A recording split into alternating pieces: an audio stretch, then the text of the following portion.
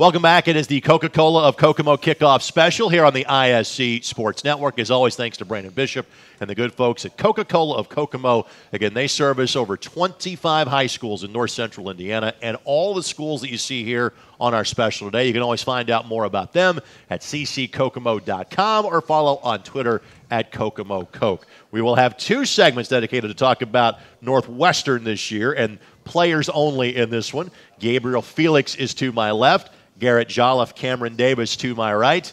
Guys, thank you so much for joining us. And Gabriel, I'll start with you. Just kind of your thoughts on heading into this season. A couple of wins last year that may not sound like much for some, but it's the best that you guys have been in a while. So just kind of your confidence level heading into the fall of 2023. I think that we're going to be enormously better than we have been in the past just because of our work ethic and coming up with more team workouts. And when we had our off week, we had a lot of team workouts that we were doing together and building as a community. Garrett, I know this is a program that historically has had success. It's been kind of elusive for you guys over the last few years. What kind of tells you that you and your teammates are pointed in the right direction? Yeah, just the overall turnout that we had this summer and the amount of work we put in. And, yeah, I just think we got a lot of good work in this summer. Cameron, there has been obviously a lot of work that you and your teammates have put in. Maybe that hasn't resulted – not maybe, it hasn't resulted in the number of wins that you wanted to. What's kind of kept you and your buddies motivated to keep playing and keep kind of putting your nose to the grindstone like that? We just know that we can be the group that changes the culture and we can change what happens here. Mm-hmm. So we know that what we do will set the foundation for the next ages coming up. My guess is, and Garrett, I'll start with you on this one, that you guys have already changed the culture. It's just now a matter of kind of getting those results to happen. Do you feel good kind of about the bond that you guys have and the work you put in so far this summer? Definitely. I feel great. Cameron, when you look back, obviously at just a couple of wins, but better than what you had the year before, take me through a couple of highlights last year. When you think back to the good moments from last season, what immediately comes to mind? Well, when we had our first win against Twin Lakes that first week, the whole community stormed the field after we won that first game. It felt great. Kind of the reward for doing what you do, right? Right. Gabriel, same question to you. If you think back to your season a year ago, what are kind of the favorite things that come to your mind? Again, our first win, because that was sort of the rolling stone for changing the culture for our community. And then just the teamwork that came into it, and then the overall building of the culture, that the foundation was set last year, and we are hoping to get it rolling this year. Cam, what's it like playing for Coach Patchett? I love him. I mean, he's been great. He's helped every one of us, not just playing football, but being better people. Kind of, Garrett, same thing for you, experience of playing for Coach. Again, there had been such kind of turnover. Now that's not been the case these last 2 or 3 years. You guys get to graduate with largely having the same coach for most of your high school experience. What's it like been playing for Coach? It's been great. He's helped us a lot in the weight room, the classroom, and on the field as well. All right, sounds good. Gabriel, what are some of the goals that you and your teammates have set for this year? What's going to make this a good fall for you? Just overall getting the culture moving to proceed for the next upcoming classes, and obviously getting more wins than we have, and having a winning record this year. Last year we went 2-8, and we're hoping to go 8-2 this year. I like it. All right, Garrett, same question to you. What's going to make this fall a good one for you? Just everybody coming together, having a fun time. Last year, go out there, play hard. Cam, same thing for you. What's going to make this a good season for you? Just everybody coming together. We're playing hard. We're playing as one, and the senior parents have really been great, and we've had a bunch of stuff planned, and it'll be a great senior year. All right, let's talk about positions. Cam, what all you playing this year? I'm a wide receiver and defensive back. Garrett? Tight end, D-line. All right, and you, I assume you're left tackle and nose tackle, right? Not wearing number 10. What positions do you play? I'm a wide receiver and a defensive back. Very cool. Guys, I know, again, you have started the process of getting it turned around. I can tell there's good things going to happen for you. Guys, thanks for the time and best of luck. Thank you. We'll come back with one more player representing Northwestern. Plus, Coach Patchett will join us as well as you're watching the 2023 Coca-Cola of Kokomo Kickoff Special here on the ISC Sports Network.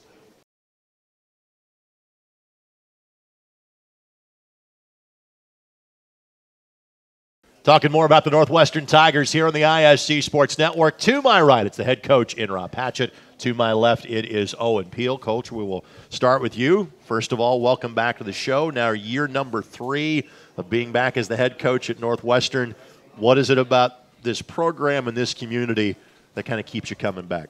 Well, I'll tell you what, Greg, our community is amazing.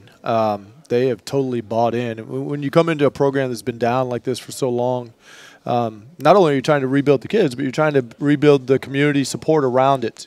And when I got here, I met with some members of the community and some key moms and started a football booster club, and we kind of re-energized that. And so if you come to one of the Northwestern football games now, even though last year wasn't as successful as we'd like to see it, you see tailgating going on. You see parents out there supporting. You see all these things that what Friday night should look like. And it wasn't like that when I first got there. So our parents and our booster club have done an amazing job in supporting us, not only in the community, but helping us get the things that we need and helping us financially as well with the new uniforms and all those kinds of things.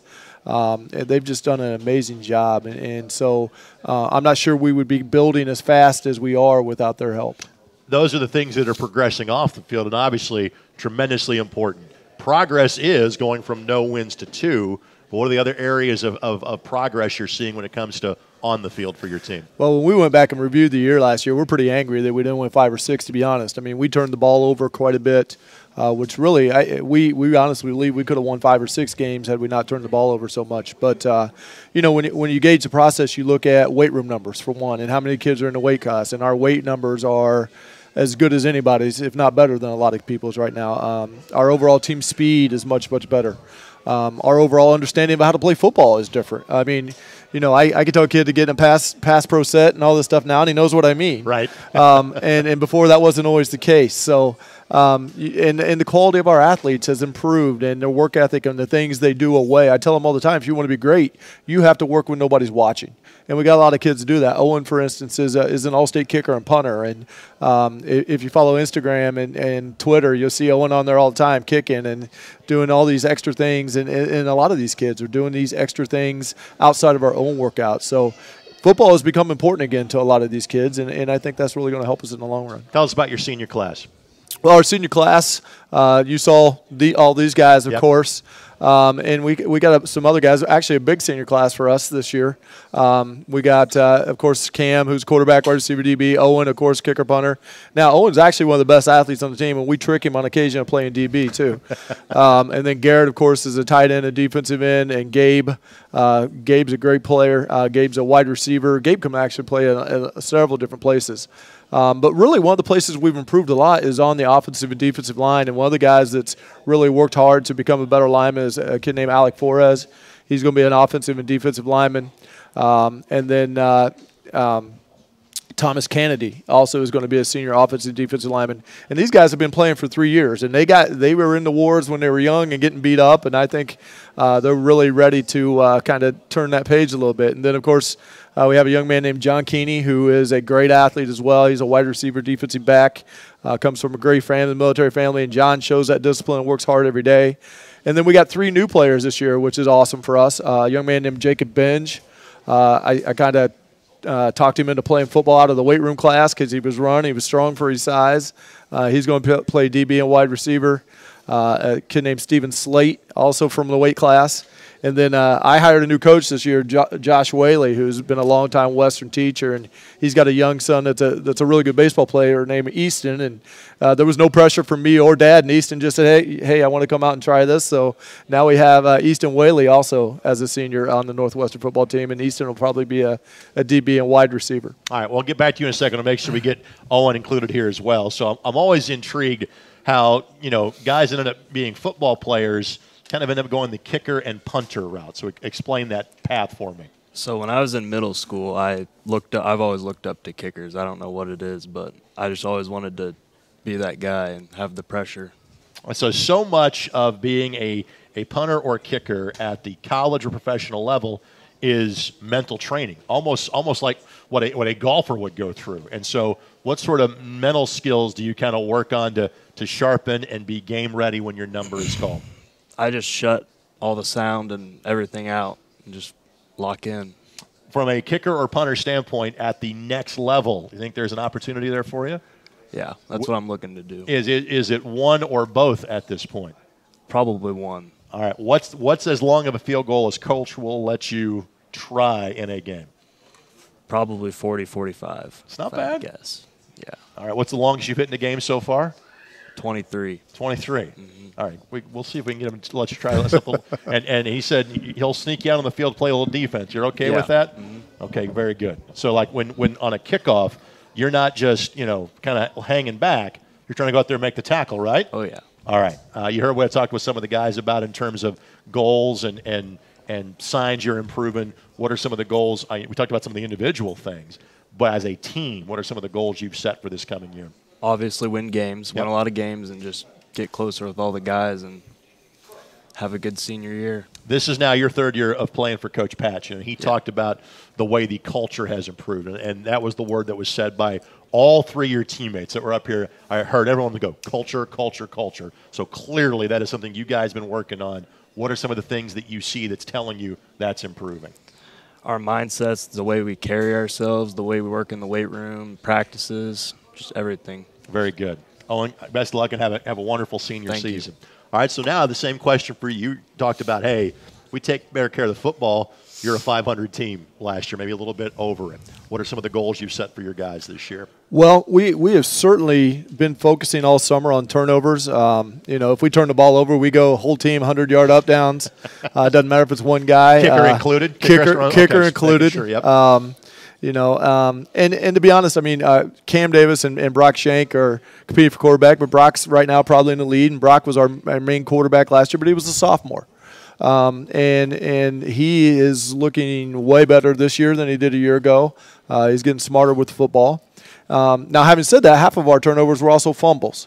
And I just told him the other day, we're not turning the football over this year. And some of that could have been we weren't as good up front, and so guys are taking hits for the ready and all that kind of stuff. But I'm extremely optimistic that if we take care of the football and tackle better, we've done a lot of tackling this summer as well.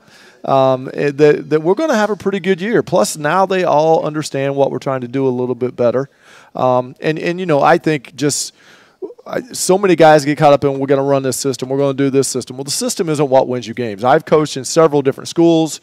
You go to Eric Moore, he runs a wing T, but he's not going to tell you that we win because we run the wing T. He's going to tell you we win because we work harder in the weight room and we condition better than anybody else. I coached for Jake Gilbert. Jake Gilbert runs a spread. He's not a wing T guy.